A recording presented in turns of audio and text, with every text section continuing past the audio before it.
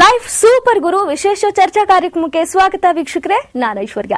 Life ಹೆಂಗಿದೆಯಪ್ಪ ಅಂತ ಕೇಳಿದ್ರೆ ಸಾಕಷ್ಟು ಜನ ಲೈಫ್ ಸೂಪರ್ ಗುರು ಅಂತಾರೆ. ಆದ್ರೆ ಲೈಫ್ ಸೂಪರ್ ಆಗ್ಬೇಕು ಅಂತ ಅಂದ್ರೆ ಅಂದ್ಕೊಂಡಿರೋದನ್ನ ಮಾಡ್ಬೇಕು ಅಂದ್ರೆ ಅಂದ್ಕೊಂಡಿರೋ ಹಾಗೆ ನಡ್ಕೊಳ್ಬೇಕಾಗತ್ತೆ. ಹಾಗಾದ್ರೆ ಹೀಗೆ ಅಂದ್ಕೊಂಡಿದ್ದನ್ನ ಮಾಡ್ತಾ ಅಂದ್ಕೊಂಡಿರೋ ರೀತಿ ನಡ್ಕೊಳ್ತಾ ಒಂದು ಚಿತ್ರತಂಡ ಸ್ಯಾಂಡಲ್ವುಡ್ಗೆ ಹೊಸದಾಗಿ ಕಾಲಿಡ್ತಾ ಇದೆ. ಅದು ಕೂಡ ಹೆಸರು ಲೈಫ್ ಸೂಪರ್ ಅನ್ನುವಂತಹ ಚಿತ್ರದ ಮೂಲಕ. ಹಾಗಾದ್ರೆ ಬನ್ನಿ ಅವರನ್ನೇ ಮಾತಾಡ್ಸೋಣ. ಇಡೀ ಚಿತ್ರತಂಡ ನಮ್ ಜೊತೆ ಇದೆ. ಅವರ ಲೈಫ್ ಸೂಪರ್ ಆಗಿತ್ತಾ, ಮೂವಿ ಹೇಗಿತ್ತು, ಅವರ ಫಿಲ್ಮಿ ಜರ್ನಿ ಹೇಗಿತ್ತು, ಇದೆಲ್ಲವನ್ನ ಅವ್ರ ಜೊತೆನೆ ಮಾತಾಡೋಣ, ಅವ್ರ ಬಾಯಿಂದಾನೆ ಕೇಳೋಣ.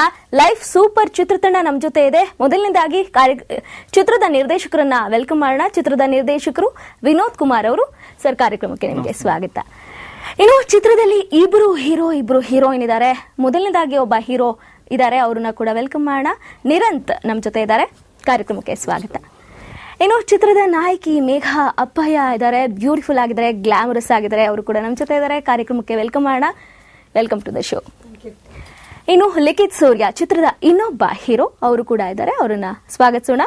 ನಿಮ್ಗೂ ಕೂಡ ಕಾರ್ಯಕ್ರಮಕ್ಕೆ ಸ್ವಾಗತ. ಲೈಫ್ ಸೂಪರ್ ಆಗಿತ್ತ. ಈ ಇಬ್ಬರು ನಾಯಕರು ಸಿಟಿಯಲ್ಲಿ ಏನೇನೆಲ್ಲ ಮಾಡ್ತಾರೆ, ಇದರ ಮಧ್ಯೆ ಅವರ ಲೈಫಲ್ಲಿ ಏನೆಲ್ಲ ಜಂಜಾಟಗಳು ನಡೆಯುತ್ತೆ, ಹಾಗೆ ಚಿತ್ರ ಯಾವ ರೀತಿ ಕೊನೆಗೊಳ್ಳುತ್ತೆ, ಒಂದ್ ರೀತಿ ಮಿಸ್ಟ್ರಿ ಮಿಕ್ಸ್ ಎಲ್ಲಾ ರೀತಿಯಾದಂತಹ ಸೆಂಟಿಮೆಂಟ್ಸ್ ಇರುವಂತಹ ಚಿತ್ರ ಇದು ಅಂತಾನೆ ಹೇಳ್ಬೋದು. ಹೊಸಬರ ತಂಡ ಒಂದು ವಿಶಿಷ್ಟವಾದ ಪ್ರಯತ್ನ ಮಾಡ್ತಾ ಇದೆ. ಇನ್ನು ಚಿತ್ರದ ಬಗ್ಗೆ ಅವ್ರ ಹತ್ರನೇ ಮಾತಾಡ್ಸೋಣ. ಸರ್, ಲೈಫ್ ಸೂಪರ್ ಅಂತ ಮೂವಿ ಹೆಸರಿಟ್ಟಿದ್ದೀರಾ. ಇದುವರೆಗೂ ಲೈಫ್ ಸೂಪರ್ ಆಗಿತ್ತಾ ಅಥವಾ ಚಿತ್ರ ಶುರು ಮಾಡಿದ್ಮೇಲೆ ಸೂಪರ್ ಆಯ್ತಾ, ಹೇಗೆ? ಚಿತ್ರ ಶುರು ಆದ್ಮೇಲೆ ಸೂಪರ್ ಆಗ್ತಾ ಇದೆ. ಓಕೆ, ಲೈಫ್ ಸೂಪರ್ ಗುರು ಅಂತೀರಾ? ಹಾಗಿದ್ರೆ ಖಂಡಿತವಾಗ್ಲೂ ಆಗುತ್ತೆ, ಲೈಫ್ ಸೂಪರ್ ಆಗುತ್ತೆ ನಮ್ಮೆಲ್ಲರಿಗೂ. ಓಕೆ, ಹಾಗಿದ್ರೆ ಲೈಫ್ ಸೂಪರ್ ಚಿತ್ರ ಶುರುವಾಗಿದೆ ಹೆಂಗೆ? ಲೈಫ್ ಸೂಪರ್ ಚಿತ್ರ ಶುರುವಾಗಿದ ಮುಂಚೆಯಿಂದ ತಗೋತೀನಿ. ನಾನು ಆಸ್ ಅನ್ ಎಡಿಟರ್ ವರ್ಕ್ ಮಾಡ್ತಿದ್ದೆ ಒಂದು ಆಡ್ ಕಂಪ್ನಿಗೆ. ಡಾಕ್ಯುಮೆಂಟರೀಸ್ ಮಾಡ್ತಾ ಇದ್ದೆ.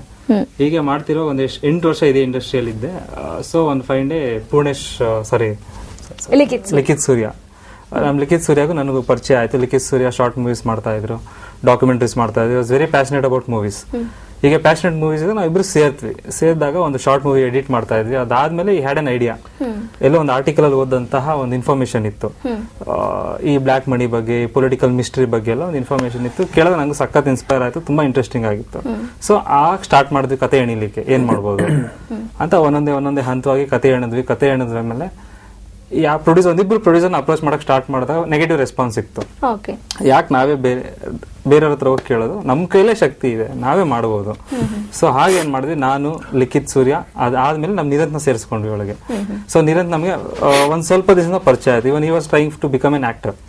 ಮಾಡ್ಲಿಂಗ್ ಮಾಡ್ತಿದ್ರು, ಒಂದಿಷ್ಟು ಆಕ್ಟಿಂಗ್ ಅಲ್ಲಿ ತುಂಬಾ ಪ್ಯಾಷನೇಟ್ ಇದ್ದವಂತವ್ರು. ಸೊ ನಾವು 3 ಜನ ಕಲ್ತು ಏನಾದ್ರು ಒಂದ್ ಮಾಡೋಣ ಅಂತ ಅನ್ಕೊಂಡಾಗ ಅವಾಗ ರೀಸೆಂಟ್ಲಿ ಒಂದಿಷ್ಟು ಸಿನಿಮಾಗಳು ಫೈಡಿಯಲ್ಲೆಲ್ಲ ಬಂದಿದ್ವು.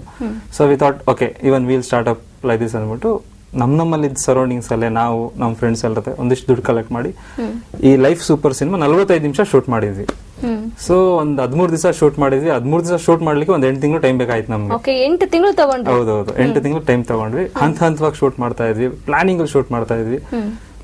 ಪ್ರತಿಯೊಂದು ಸೀನ್ಸ್ ಆಗಿರ್ಬೋದು, ಪ್ರತಿಯೊಂದು ಶಾರ್ಟ್ಸ್ ಆಗಿರ್ಬೋದು, ಏನ್ ಮಾಡ್ಬೋದು, ಹೇಗೆ ಮಾಡಿದ್ರೆ ಚೆನ್ನಾಗಿರುತ್ತೆ ಅನ್ನೋದು ನಾವೇ ಮೊದಲೇ ಅದನ್ನ 45 ನಿಮಿಷ ಶೂಟ್ ಮಾಡಿ ಅದಾದ್ಮೇಲೆ ಅದ್ರಲ್ಲಿ ಒಂದು ಪ್ರೋಮೋ ಅಂತ ಕಟ್ ಮಾಡಿದ್ವಿ. ಒಂದಿಷ್ಟು ಅಪ್ರೋಚ್ ಮಾಡಕ್ ಟ್ರೈ ಮಾಡ್ತಿದ್ದಾಗ ನಮ್ಗೆ ಸಿಕ್ದವರು ತಿಮ್ಮಾರೆಡ್ಡಿ ಸರ್, ನಮ್ಮ ಪ್ರೊಡ್ಯೂಸರ್. ಅವ್ರಿಗೆ ತೋರಿಸಿದ್ವಿ, ನೋಡಿ ಸರ್ ಇದು ಹೇಗಿದೆ ಇದು ಅಂತ ಹೇಳಿದಾಗ ಅವ್ರು ಈ was very ಇನ್ಸ್ಪ್ರೆಸ್ಡ್. And more over it was like Ballari to Bengaluru ಬರ್ತಿರೋಂತ ಒಂದು ಕತೆ ಇದು. ಸೊ ನಾನು ಮಾಡ್ತೀನಿ ಅಂತ ಹೇಳಿದ್ರು. ಇವನ್ ಅವ್ರು ನಮ್ಮ ಪ್ರೊಡ್ಯೂಸರ್ ಸರ್ ಬಳ್ಳಾರಿ ಅವರೇ. ಈಗ ಸ್ಟಾರ್ಟ್ ಆಯ್ತು ನಮ್ಮ ಲೈಫ್ ಸೂಪರ್ ಜರ್ನಿ. ಓಕೆ, ಅಂದ್ರೆ ಬಳ್ಳಾರಿಯಿಂದ ಬರುವಂತಹ ದುಡ್ಡಿನಿಂದ ಕತೆ ಶುರುವಾಗುವಂತದ್ದು ಅಥವಾ ಅದ್ರ ಸುತ್ತಾನೆ ಚಿತ್ರ ಸಾಗುವಂತದ್ದು. ಓಕೆ, ಈ ಚಿತ್ರ ಕತೆ ಹೇಗೆ ಶುರುವಾಯ್ತು, ಹೇಗೆ ಹೇಳಿದ್ರಿ ಅನ್ನೋದನ್ನ ನಿಮ್ಮನ್ನ ಮಾತಾಡ್ತೀವಿ, ಆಮೇಲೆ ತಿಳ್ಕೊಳ್ತೀವಿ. ಹೀರೋಗಳು ಕೂಡ ಕಾಯ್ತಿದ್ದಾರೆ, ಸಾಕಷ್ಟು ಎಕ್ಸೈಟ್ ಆಗಿದ್ದಾರೆ ಚಿತ್ರದ ಬಗ್ಗೆ ಮಾತಾಡಕ್ಕೆ. ನಿರಂತ್ ಫಸ್ಟ್ ಮೂವಿ ಅಂತ ಹೇಳಿದ್ರು ಡೈರೆಕ್ಟರ್, ಹೇಗೆ ಅನ್ನಿಸ್ತು ಫಸ್ಟ್ ಎಕ್ಸ್ಪೀರಿಯನ್ಸ್? ಇವಾಗ್ಲೂ ಕೂಡ ನನಗದು ಕನಸು ಅನಿಸ್ತಾ ಇದೆ. ಮುಖದಲ್ಲಿ ಗೊತ್ತಾಗ್ತಾ ಇದೆ ಎಕ್ಸೈಟ್ಮೆಂಟ್, ಫಸ್ಟ್ ಮೂವಿ ಅಂತ.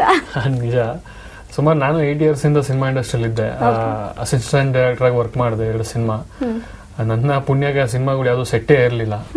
ಇದೇ ರೀತಿ ಸಿನಿಮಾಗೆ ಅಂತ ಟ್ರೈ ಮಾಡ್ಬೇಕಾದ್ರೆ ಎಲ್ಲರೂ ಆಕ್ಟಿಂಗ್ ಫೀಲ್ಡ್ ಬಂದೆ. ಡೈರೆಕ್ಷನ್ ಫೀಲ್ಡ್ ಅಲ್ಲಿ ಏನೋ ಮಾಡಕ್ಕಾಗ್ದೇನೆ ಆಕ್ಟಿಂಗ್ ಫೀಲ್ಡ್ ಬಂದೆ. ಆವಾಗ ಪರಿಚಯ ಆದವರು ವಿನೋದ್ ಅವರು ಹಾಗೂ ಲಿಖಿತ್ ಸೂರ್ಯ.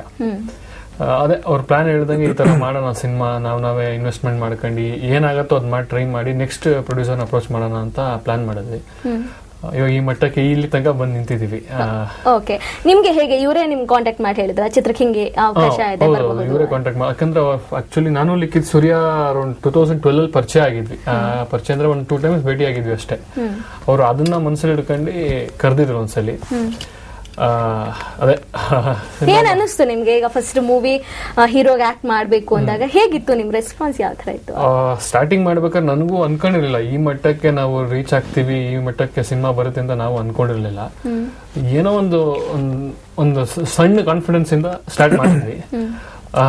ಇವತ್ತದು ತುಂಬಾ ದೊಡ್ಡದಾಗಿ ಬೆಳೆದಿದೆ. ತುಂಬಾ ಒಳ್ಳೆ ಟಾಕ್ ಇದೆ ಪ್ರೊಮೋ ಬಗ್ಗೆ, ತುಂಬಾ ಚೆನ್ನಾಗಿದೆ ಅಂತ ಎಲ್ಲ ರೆಸ್ಪಾನ್ಸ್ ಬರ್ತಾ ಇದೆ.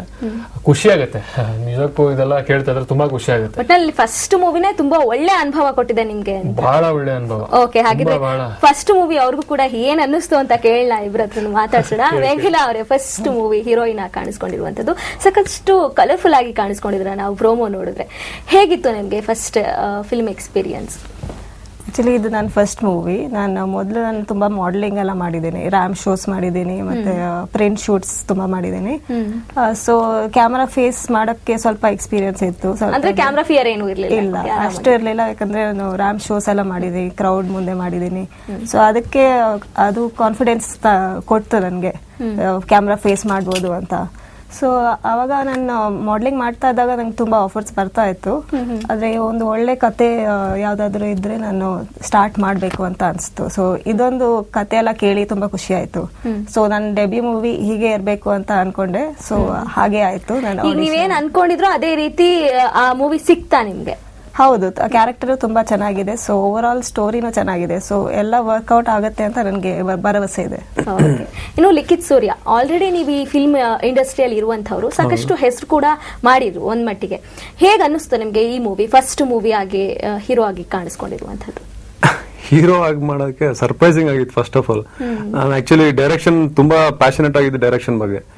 ಹಾಗಾಗಿ ಮುಂಚೆಯಿಂದ ಶಾರ್ಟ್ ಫಿಲ್ಮ್ಸ್ ಮಾಡ್ತಾ ಇದ್ದೆ. ಒಂದು ಸೂಕ್ಷ್ಮ ಅಂತ ಮಾಡಿ ಅದು ಜನಶ್ರೀ ಶಾರ್ಟ್ ಫಿಲ್ಮ್ ಫೆಸ್ಟಿವಲ್ ಅಲ್ಲಿ ಬಂದಿತ್ತು.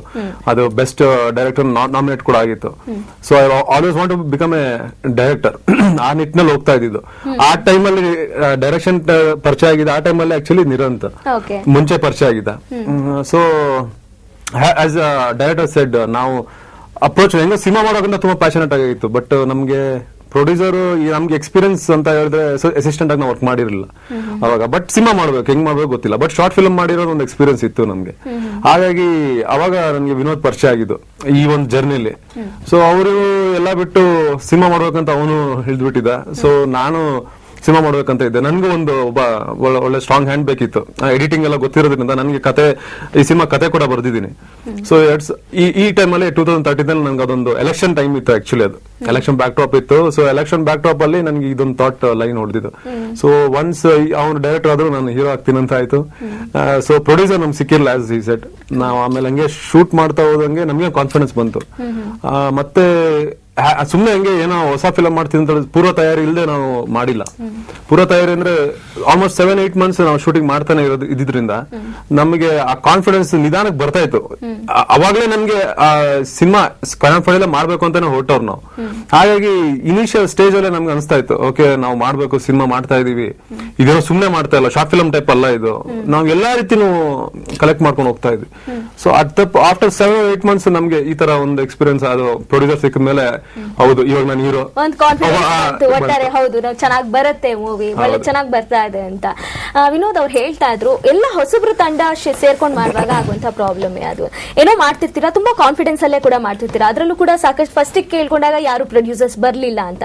ಅದಾದ ನಂತರ ನೀವು ಎದುರಿಸಂತ ಅವಾಗ ಕಷ್ಟಗಳು ಏನು ಅಂತ ಅಂದ್ರೆ ಚೆನ್ನಾಗಿ ಬರ್ತಾ ಇರುತ್ತೆ, ಆದ್ರೆ ಅದನ್ನ ಹೇಳೋಕೆ ಕೆಲವರು ಇರೋದಿಲ್ಲ. ನಿಜಕ್ಕೂ ಚೆನ್ನಾಗಿ ಬರ್ತಾ ಇದೆ ಅಂತ ಹೇಳೋದೇ ಯಾರು ಇಲ್ಲ ಅಂತಂದಾಗ ಮುಂದುವರಿಯೋಕ್ಕೂ ಕೂಡ ಕಷ್ಟ ಆಗತ್ತೆ.